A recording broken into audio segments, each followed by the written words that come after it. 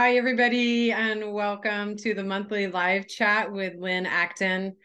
And today we will be talking about behaviors that might not mean what we think they mean. And Lynn is getting connected to her audio. She'll be joining us shortly. If you have questions as we go along, drop them in the chat. We'll be monitoring that. We may not have answers, but it might add to the conversation. So definitely feel free to drop them in there. I'm really glad that this topic came up, and I don't remember whether it was Lynn or I that came up with this topic. Certainly something I grapple with on a daily basis is trying to accurately interpret horses' behaviors. So, hi, Lynn. It sounds like your audio is. Hello. Oh, good. Everything's Good. working. Okay, great. So I was kind of introducing the topic on interpreting behaviors, how they might not mean what we think they mean, and I was wondering, Lynn, if you could start us off on giving us your ideas about why it can be complex to interpret horse behaviors and maybe some of the ways many of us get led to being inaccurate in our interpretations. Yes. When we look at a horse's behavior, there's a number of dimensions to it. We need to look at its body language, but also consider the context because um, many behaviors can mean multiple things. So we need to know the context. We need to try and figure out the emotion that's behind the behavior because that's a huge piece of it. And as best we might know the history of the horse and how that factors in, and your intuition. Intuition is hugely important. If I look at a horse, I ask myself something like, if he were speaking English, what would he be saying to me right now? And I find that people tend to be really good at interpreting horses' behavior if they follow their intuition, especially if they know their horse. In fact, a study showed that empathetic horse owners were actually better at interpreting their horse's behavior than professionals were, Hmm. which is rather intriguing. But an awful lot of people get misled by authority figures, especially trainers who get focused too much on obedience and not enough on looking at what's behind the horse's behavior. It becomes a binary. Is he doing what I told him to, or is he not? And then there's no questioning of why is there an issue here. So, and then people can get misled, like, well, if he's rearing, it must be aggression. No, rearing can be play, aggression, or fear. And I think, Jack, you'll know the answer to this one. Can it be pain? Can pain cause a horse to rear? Well, I have on this note here, staying with this for a minute, I have a brief story followed by a question, Liz. I'm interested in your opinion on this. So I was reflecting today on being a young trainer. When I first moved to California, I was sharing a barn with a few other trainers who I really looked up to. They were older than me, they were more experienced. And one day, the local dressage trainer was riding her horse, and it was her own horse. And I mean, the horse was frankly just acting like a total butthead. I mean, it was just like, it was not a horse I would want to ride in that moment. I mean, it was pretty naughty, we could say. And I remember she just kind of laughed and she looked at me and she's like, I was, she'd been out of town for a few days. She goes, "Oh, he's telling me he doesn't like it when I leave town. He's feeling like I neglected him, and this is his way of telling me." And I remember being young and impressionable and thinking, is that really what he's telling her? Because it kind of just looks like he's being fresh and spunky to me. But I wonder, my question, Lynn, is do you think sometimes our tendency to kind of anthropomorphize, I think I saw that as a case of, wow, we're really anthropomorphizing what this horse might feel, that the horse even knew she was traveling or, whatever. Do you think that sometimes that clouds our ability to be accurate in interpreting their behaviors? Oh, yes. I think that that's a huge issue. Um, I have an impression, though, that when people have a negative interpretation of a behavior, that's more likely to be anthropomorphism. It's like, oh, he's being a butthead. She's being a, he's being a jerk. Anything that's negative usually, and it's not specific then, why would the horse be doing whatever they're doing? And it's not describing the behavior. But then that's when people seem to be taking it personally, as if the horse has it in for them in some way. And that, I think, is anthropomorphizing it, as if the horse is for no particular reason, just being a jerk and thwarting your plans. As for your story about the instructor out of town, it's a really intriguing one, and it could very well have been her projection, or it could have been. I noticed very much with Bronze, when he was younger, he reacted very much to my going away. When I came back, he would be a real crab. And there I go saying nasty things about my horse, but he would be less engaged. And my husband's horse, and the opposite, she would knock herself out to please us for the first few days after we got back. So I have definitely seen horses react to an owner's absence. No question about that. Which one it is, it can be really hard to tell. Yeah. Yeah. Anyway, I didn't know if you wanted to carry, before I interrupted you, if you wanted to carry on with considering sort of the context and the body language as we try to unravel what the horses are telling us in any given moment on any given day. Well, I had a picture of Brandy rearing on my Facebook page when I introduced this, and it sort of let people surmise why she was rearing. Is it pain? Is it aggression? Is it so? So if it's okay, I'm going to try screen share here and see if I can get that picture of Brandy. You should be all clear to do that. I checked the settings, so.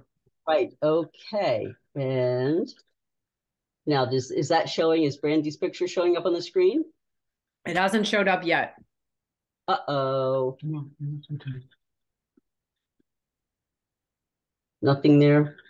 Not yet. Okay. Then I think I've got a screen agreement issue here. Okay. Well, then maybe. Oh, here we go. I think something's happening. That's it. Oh, that's it. I had to click share. Imagine that. Okay, but now we can't see your picture. Where's the picture? Oh, you can't see the picture?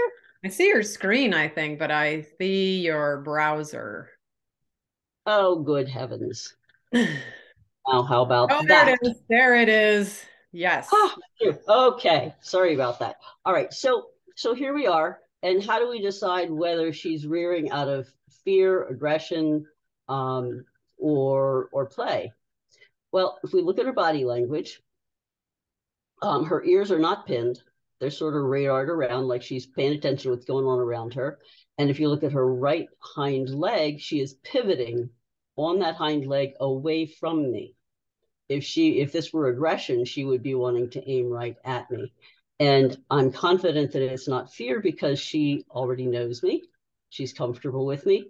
And this happened in the context of a play session where we were playing at Liberty, and it was a breezy day, and she got overly exuberant, and she just got so excited she couldn't stand herself. And so this is an example of play, but it's also rearing is an example of a behavior that could be interpreted a number of different ways. And if it's misinterpreted, if, for instance, I assumed that was aggression and got on her case about it or corrected her for it, I could create fear where it isn't already there. That's a good point. Yeah. Well, what I see, so that's a cool picture. Thanks for sharing that. And listeners that are tuning in, we're going to include a link to Lynn's article she wrote about this, which also has that picture and a few others as well. So, looking at her face in that one, so maybe we could talk about facial expressions for a bit, because we're talking about body language of the horse, and so facial expressions are one. So her face seemed pretty soft to me there. She wasn't tight around the corner of the eye or the lips or things I typically equate with aggression. And facial expressions are interesting. So maybe we could just explore this for a second, because they certainly I should say, like, facial and head expressions come up a lot during my training when a client will be maybe concerned that a particular exercise might be too challenging or too hard for their horse, like a conditioning kind of exercise. And this can be really complex to unwind because a lot of us filter our perception on whether something is physically challenging for the horse through what we consider physically challenging. So I find that my super athletic students have a very different filter than my more, desk jockey clients. And I make that point because when you're trying to condition your horse, let's say he has some movement aberration or he's had some rein lameness or something you're trying to help physically overcome, and you give him an exercise.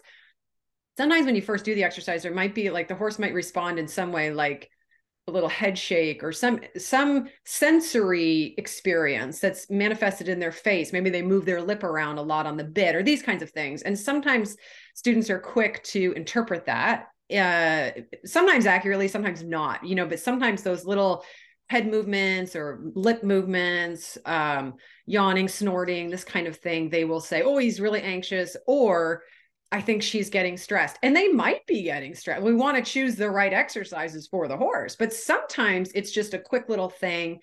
And then the face is really calm and the eye looks serene to me. And I'll say, no, let's carry on. Let's see where this goes. But can we talk a little bit about facial expressions, mouth, head movements, this sort of engagement with the horse? Well, there's been studies done of horses' ability to make facial expressions, and they have more muscles for facial expression than almost any other mammal. So they do have a huge range of facial expressions. And horses read our facial expressions in a very subtle way, which is really intriguing. I mean, they know that smiling is good. We don't even have to be laughing out loud. They know a smile is a good thing. But reading a horse's facial expression seems to be a lot more difficult for most of us, and I'll admit I have a hard time with it. So I'm happy to be hearing you describing some specifics of what you look for in facial expression. But yeah, it's really important, along with the rest of the body language. And I know you've included a link in your article on snorting or horses kind of blowing out through their nose and all the different things that might mean. It's an interesting, I explored that a little bit today when you sent me the link, and it's an interesting rabbit hole to go down and spend some time on it. Because there is different qualities to them snorting, right? Like generally, I feel like when a horse is deeply breathing and they release and that nice like blow out through their lips, I consider that generally a very good sign. But certainly there's times where a horse is getting really amped up and they do that short, tight exhalation of air, which has a totally different sound and quality to it. And usually I equate that with tension, because usually the horse is giving me other examples of tension in that same moment, but so, breathing out and snorting is its own, maybe, body language, if you will. There's like so much there we could talk about too. Yes, when I looked up, when I did a search online on what does snorting mean, the interesting thing was there were about 4 different articles who each said something different, but none of them said it can mean all these different things. And this is where we can get led astray. If you look at one article on snorting, it'll tell you it means horses are happy.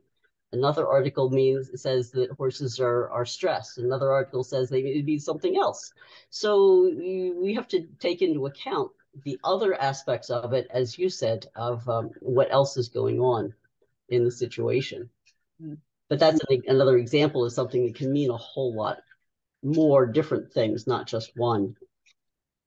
Yeah. Yeah. So I know you're going to give us some tips on how to maybe approach how we interpret our horse's behavior and helping sort of keep things in context, if you will. So I don't know if you want to start that now, or if you had another photo you wanted to share for us to look at and talk about a specific example of behavior that could be misinterpreted, perhaps. Because I think my interest in this is, we can always, don't beat yourself up if you've misinterpreted something in the past. There's always a chance to get better and to listen better and respond better. At least that's how I stay optimistic about things. Otherwise we'd get all down on ourselves, right? But I think a lot of times it does take pausing and asking myself, and is this like my first guess about, interpreting this behavior? Or do I really think this is the most accurate? Am I just sort of going through my normal motions. It's interesting that you said considering the horse's story is a big, in your opinion, is something that's important, like their history. I think that can be important, but you know what's interesting is sometimes when people bring me a horse for training, they tell me his whole story. Sometimes I think that negatively affects my way of working with the horse because I have all these preconceptions. Sometimes I almost need a cleaner slate to just see the horse for what it is, because otherwise I have this background reel in my mind. But I don't know, that might be contrary to how it plays out for you, Lynn. No, I think that's a really good point. I think different people work that differently. I feel like I usually kind of want to have some background on the horse because I kind of want to know what I'm up against if there's going to be any potentially unsafe behavior.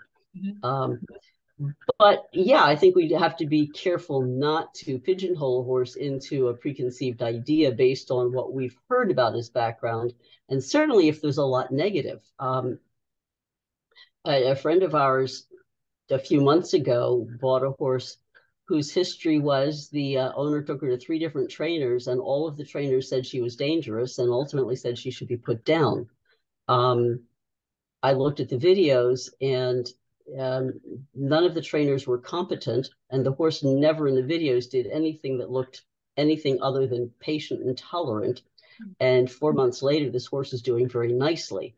So had somebody taken that history into account too seriously, they'd have written the horse off. Yeah. So I think it is important, as you said, to make sure that we don't let that have too big an impact on how we interact with the horse. What that history told me was that that horse has been through a heck of a lot and was going to need a lot of patient engagement with her new owner in order to trust. Yeah. Wow. I like stories like that. Oh yeah, and it's a beautiful horse, and she's working out really well. But um, yeah. So just to kind of lead us through ways to approach this I mean, not that there's a system necessarily, but I know you have some suggestions in your article. And, I was thinking of a simple one today to go back to the head shaking. I was just thinking of an example of the different ways that could be interpreted. So sometimes, when you're riding a horse, they'll kind of shake their head. Sometimes it certainly is. I've seen it, I think, done out of agitation. Like maybe the rider's really unclear with their cue and the horse has just reached a real frustration point and so just kind of shake their head. I've seen that. But I also knew a horse several years ago that after a battery of tests, turned out he actually had an allergy to the sun. And here we are in California. So when he was ridden during the outside, it caused him just to shake his head madly, so that was a physical thing. And certainly I've known some that have had like cysts in their sinus cavities that flare up, or allergies that can cause them to shake their head. But sometimes it is like an emotional expression. So that was just one example I thought of. It can be very complex sometimes to accurately say, like, I like people to consider it could be discomfort, but I don't like them to immediately jump there and think like, oh my God, something's definitely wrong with my horse. Like I don't like that to be the first thing necessarily, because it could just be that you've overwhelmed him with cues, and you're riding, or you're riding him during, mealtime and his buddies are over there and he's a little frustrated. It's complex. So how do we keep all this in perspective? Well, to add to your head shaking example, my husband's first mare had a very, very strong opinion that she did not want any pressure on her bit. And it was very simple. Hold the reins too tight, and the head got shook, and then things went downhill from there. Keep the reins really light, and she was an absolute joy to ride. So yeah, I think we need to look at all aspects of it. So when a behavior first shows up, I think what we need to do is like go through a whole sort of problem solving list in our mind of what's going on in this moment. Did you just try a new bit? Did you just put on a new saddle? Does the horse have a new rider? If there's any changes, that's a good thing to look at. We always want to make sure we can rule out pain, but it doesn't mean the vet has to be the first person we call. We might step through other options first. Try a different bit. You know, see what all of the possibilities might be, and then look at what kind of try and narrow it down to which ones are the most likely ones in that moment. I'm sorry. So then you asked me a question, and where were we going with this? Oh no, so we're talking about how we can work to become more accurate in interpreting our horse's behavior. So one, as you're recommending, is for sure consider the horse's lifestyle routine. I think of the things you just listed off is like what might be different that's causing this particular if it's a new behavior that cropped up. Like let's consider the context of his daily life. And then once you've kind of scanned through that, then I think, I don't want to put words in your mouth, but I think your recommendation then was to consider the context of the moment that you're in. Is that right? Like if you're teaching a new skill or there's social issues, that sort of thing. Yes, or have you trailered into a new place and maybe something scary happened en route and now he's acting very differently than you anticipated? Yeah. So I wanted to ask your opinion here, Lynn. This might be a side alley, but I know in your article you referenced behaviors that horses will do, like attention-seeking behaviors. And that one's interesting to me. So the reason it's interesting to me is because I had written to you about a couple of behaviors I see, I won't say commonly, but I would say not infrequently, that I consider, I'll put them in the mildly annoying column, perfectly frank. They're usually behaviors I see the horse is demonstrating either out of confusion or out of a desire to get some sort of a cookie reward. And so things like people who have taught their horse Spanish, this is a big peeve of mine. They've taught their horse Spanish walk, but they've done it in such a sort of using a lot of treats and maybe with such an unclear or variety of cues that the horse will frequently just punch its leg out when it's at the mounting stool or when it's at the grooming. Have you seen this? Where it just throws that front leg out. Guilty. I, I was playing with Spanish Walk with Bronze, and one day he was overly enthusiastic, and I got kicked in the shins because I was in the wrong position. So instituted a new rule. Okay. He's only allowed to do it if I am holding my dressage whip. So you got clear if about I'm not holding, you got clear about you aren't allowed to do.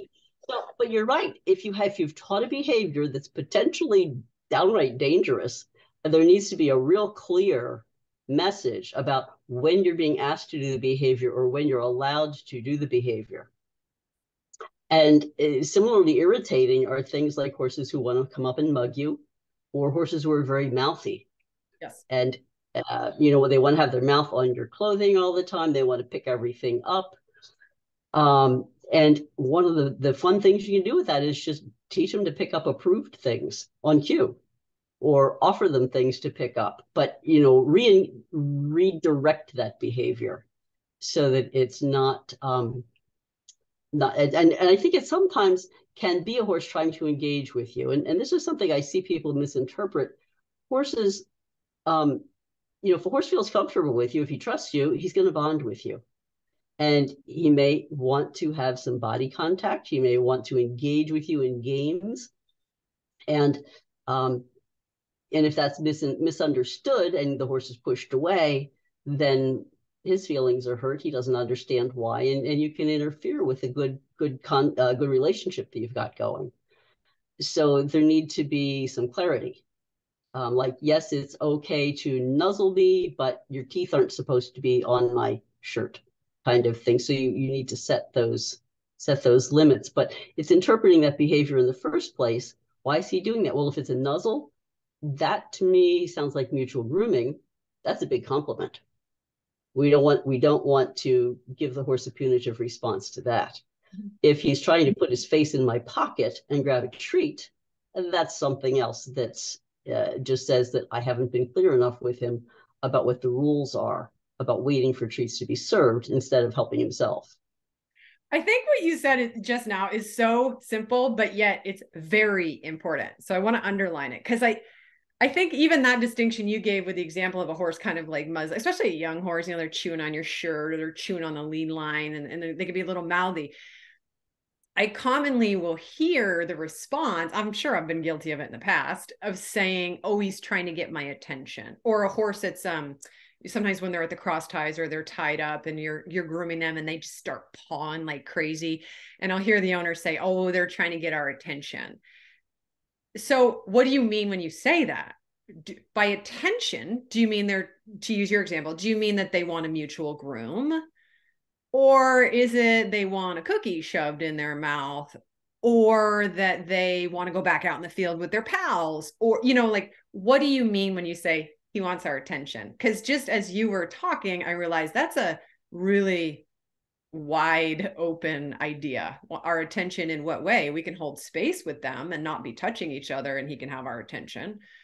Or we can groom, have our, there's, or he could just be looking for a treat. It's a whole bunch of things that could mean. So I think just getting clear on what we mean when we're like, oh, he's trying to get my attention, when he's pawing or chewing the lead rope or just sort of, dancing around or whatever the behavior might be. So thank you. Yes, I think it's much more constructive if we can establish what's the reason behind that behavior. And sometimes it takes experimenting.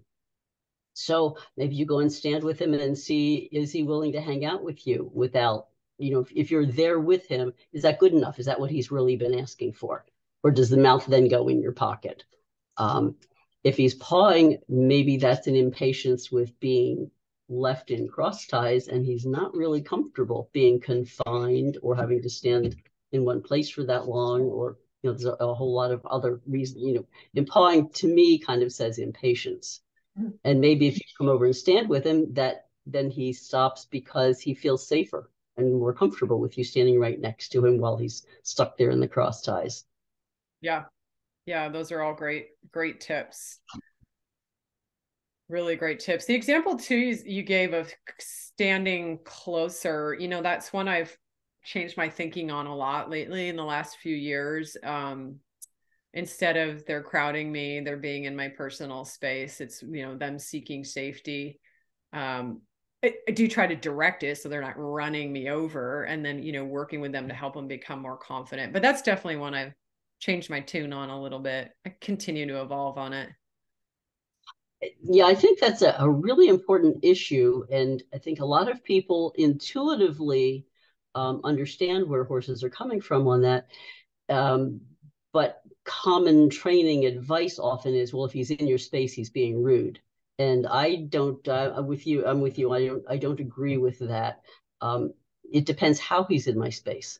When a horse comes into my space gently, quietly, and is not shoving me around, then I take that as he's comfortable being with me.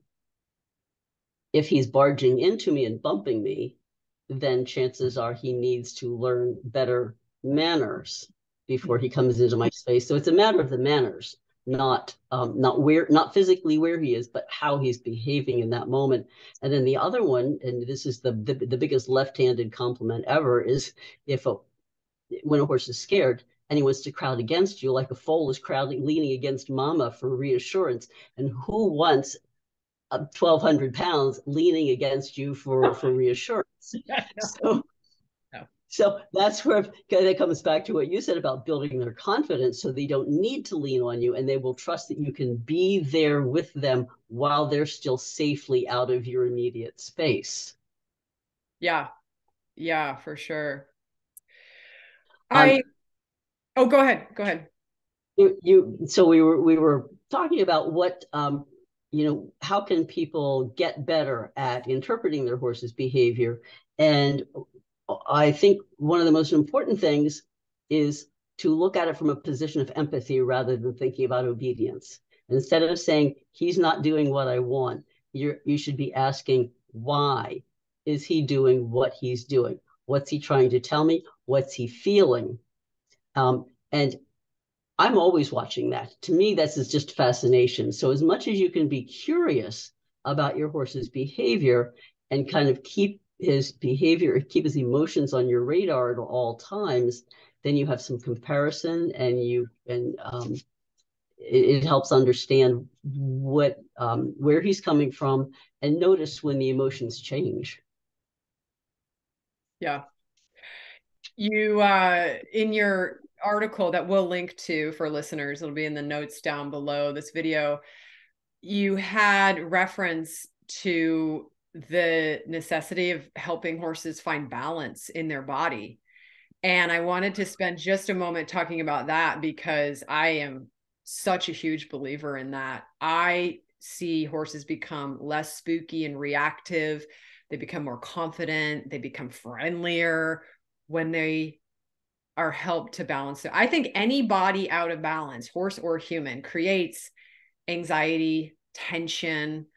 You know, we go inward instead of outward. I think it's huge. Yes, I think, and Susan Harris told me a while back that balance is one of the most overlooked causes of behavior problems. In her book on horse gaits, balance, and movement, she says that when horses are off balance, their intuitive reaction is either to speed up or buck. And how often do people say, my horse won't slow down, he's always speeding up, or my horse is bucking for no reason? No, the horse feels that lack of balance long before we do. It's not like a bicycle that's going to tip over if we're off balance. And then most riders are not fully in balance anyway. So as soon as the rider's at all off balance, the horse has to compensate. So any of those balance issues a horse might have, it's even worse. Yeah. So I think that's a really important one. And then balance problems lead to pain, right? Yeah, for sure. I mean, I see that a lot on what you just described, like especially when people are trying to canter with their horse on a circle. And because of the necessity of the horse needs to stabilize the outside of its body when it's on this arc and it's moving in the asymmetrical fashion of canter, if they don't have the coordination or the balance to do it, to your point, they start going faster. Sometimes that causes some worry, and then the rider gets more out of balance. It's commonly when they'll kind of buck and hop and end up cross cantering behind, or getting bulky about the canter. Like I see that issue come up a lot, that balance issue that then results in unsavory outcomes. Mostly owing to just the horse's body being out of balance. They're not being naughty or bad or anything else. And it's almost too simple to believe sometimes. We want to think maybe it's something else going on. We have to do the hard work of helping them find their balance and us becoming better riders. It's a constant journey. Yes, and on the same topic of the balance issue, there's some training systems that encourage horses to travel on their forehand. If you're training to have the head way down and the horse is on the forehand, and then you try to jump, what happens? The horse is not balanced for jumping, and so he either refuses or he compensates by rushing, and then the rider is upset with the horse. Or horses often refuse jumps because the rider's off balance and the horse is like, I can't get over the jump when you're interfering with my balance. Or I'm taking care of you. I'm not going over this jump because I know that if I do, you're not going to be on my back when we land on the other side. Yeah. I think people often underestimate how often a horse is taking care of them. That's I mean, school horses do this all the time. They have to sort out extraneous cues. So all kinds of different wiggles and shifts and bumps, and they have to figure out, am I supposed to be walking, trotting, stopping, whatever? And they figure that out very often. That's what makes a good school horse. But I think a lot of other horses do that too. And somebody will ask something like, well, I can't get my horse to canter with my 6-year-old. Hello, say thank you to your horse because she's looking out for your kid, Yeah. Yeah. I know they're so generous. And I have a young horse right now in training who reminds me of that, just their generous spirit. There's a wide open book at that in those early years with what they let us do to their body. I mean, I hope I'm helping him find balance. That's the goal. But in the meantime, he has physical sensations and I'm sure a level of trust and all of that has to come into play to move well and use his body well.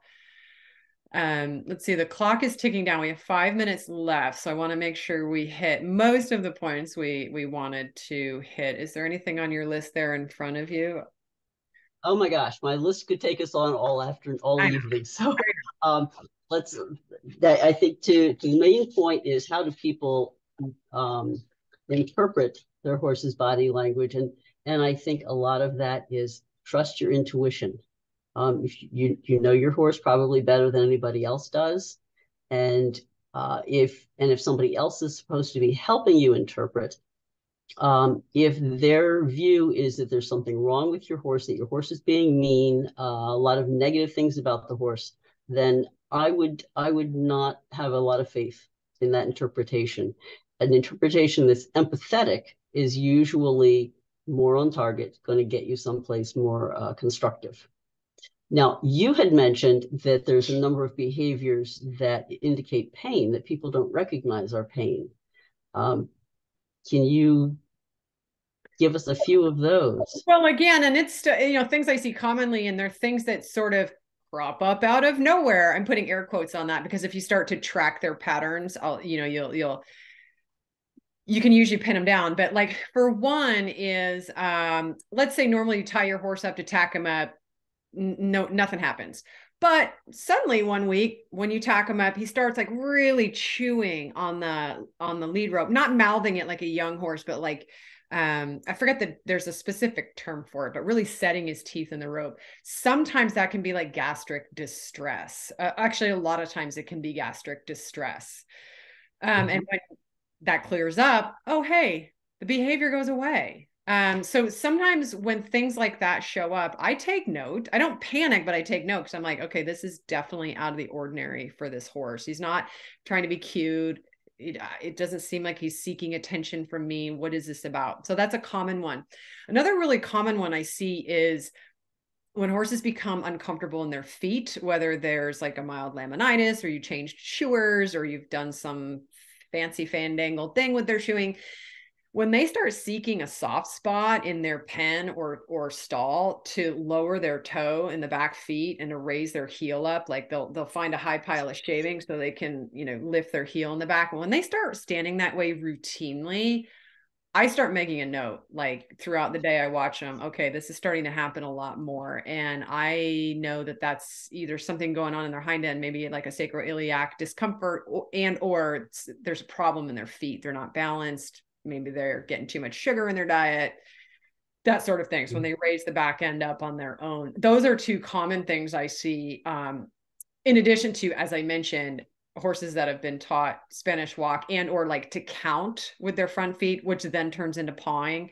And it's been sort of an erratic. So I like how you got clearer on your cue, Lynn, because a lot of people don't take that step. And like yourself, I have been in front of these horses who just throw their front leg out and they just nail you with their hoof, and it can really hurt. And there's no need. Yeah. Like a horse that has learned it clearly, they don't do that. Like they wait for the moment, right? They don't just randomly throw their front legs out. So no, except that sometimes when a horse is first learning something, especially if they're learning with positive reinforcement, they'll often volunteer it until they get real confident about it and learn to wait for the cue. And there's the other thing to look for is a behavior that looks like something bad but isn't. My husband's mare, when she has gunky stuff on her udder, gets very irritated, and she picks up her hind leg to show me where she wants me to take care of her. But the hind leg's coming up and looking like she's getting ready to cow kick. Yeah. And it took me years to realize this wasn't her trying to cow kick or threatening me. This was trying to point as best she could to the body part that was uncomfortable and she wanted me to help her with. So that was a place where I thought the interpretation of her behavior was very clear. I was scolding her for picking her hind foot up. And it took me a long time to figure out she's just trying to point to the body part that needs help. I love it. I love it. And before Zoom times us out, there was one other behavior, and you referenced it in your article. I think a lot of times it is tied to pain, is laziness. I don't believe horses are, naturally lazy. They're incredible athletes. And when a horse is shuffling around, I always try to figure out what is going on here, because fitness is protective. Helping a horse become fit in their body always results in more energy and lightness of movement, enthusiasm. So if we can't give fitness to the horse, like, what is going wrong? That's not a narrative that's normal. It's like, oh, this horse is just so lazy. They're shuffling around, causing a lot of dust. And I know you referenced that as well. So definitely read Lynn's article. We'll link